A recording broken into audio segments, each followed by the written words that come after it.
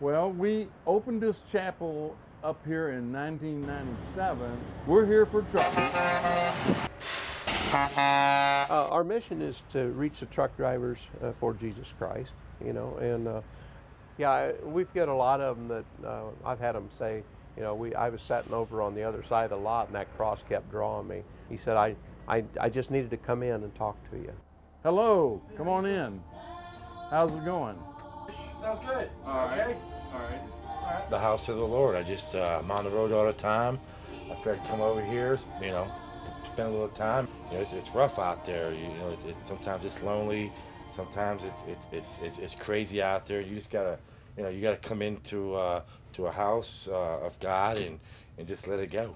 When it comes to spiritual advice, they come back out here and we talk to them any way they want to, as long as they want.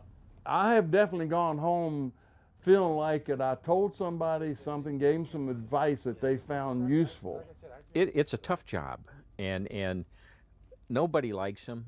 Everybody that drives down the highway is mad at the truck driver generally. These guys work long, hard hours. We'll get up 1, 2 o'clock in the morning because it's about them, it's not about us.